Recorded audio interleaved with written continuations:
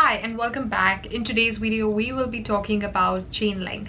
This video is not a financial advice, it is just for educational and entertainment purpose only, so please do your own research. Without further ado, let's get into it. This is the website of Chainlink. You can access it by going to chain.link. As per the website, over here you can connect smart contracts with off-chain data and services. Their ecosystem would provide a tamper-proof inputs and outputs and various computations that will allow you to support smart contracts on any blockchain out there. It has collaborated with Aave, Compound, Paxos, TrueFi, and so much more. You can use Chainlink to build your own hybrid smart contract. The best part is that it is highly secure and flexible in terms of its infrastructure. It is a reliable and tamper-proof network, meaning you can use decentralization, trusted nodes and premium data and various cryptographic proof to connect highly accurate and available data to any smart contracts out there. It is also built on a flexible framework that would allow you to get the data from any API and connect with any existing system and integrate with any current or future blockchains. It is a proven and ready-made solution, meaning it is time-tested Oracle solution that is already securing tens of billions in smart contract value for various DeFi apps out there. You can use their decentralized network, to automate contracts to reduce the risk of manual interventions as well. Chainlink is an industry standard when it comes to Oracle network, meaning it would expand the capabilities of smart contract by allowing access to real-world data and various computations which are located off-chain, while also ensuring that there is enough security and safety to the blockchain technology. You can check out their developer guides if you want to start building on the Chainlink ecosystem. You can also join their open source community. They are located on Discord, Twitter, YouTube, Telegram, and GitHub. They have multiple products. So we have market and data feeds, which is essentially a high quality data that is fed to the DeFi, sports and other ecosystems.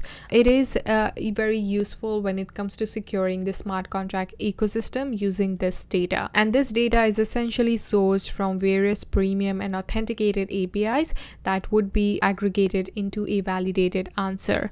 And also not just that, it is a well-maintained, accessible and shared data resources, so everybody in the community can get access to it.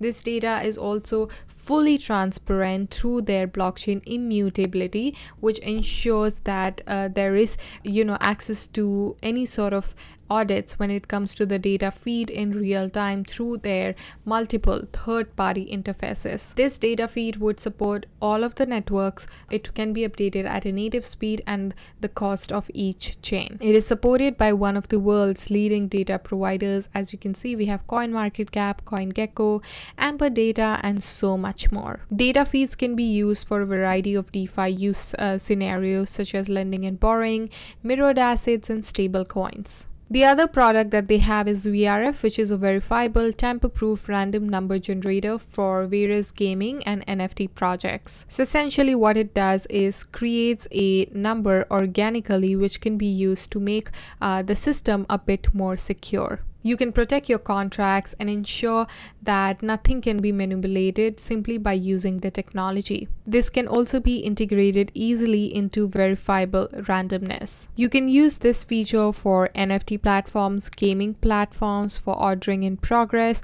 or various entity selections. There are a lot of programs already existing in the blockchain technology that have used this system, such as Axie Infinity, PancakeSwap, and so much more. The other product they have is Keeper, which is a decentralized, cost-efficient, and very secure automation for the smart contracts. This feature allows you to get automation without having any sort of single point of failure, or by reducing the risk when it comes to manual intervention. This also increases the efficiency by reducing the infrastructure cost, and also it ensures extra layer of security is maintained. You can trigger your smart contracts so that they can execute automatically based on various times and schedule, Oracle data, on-chain activity, and things like that. The other product that they have is proof of reserve, which is autonomous, reliable, and timely audits of on-chain and off-chain reserves. And then the last product that they have is the cross-chain communication, which is global open source standard for building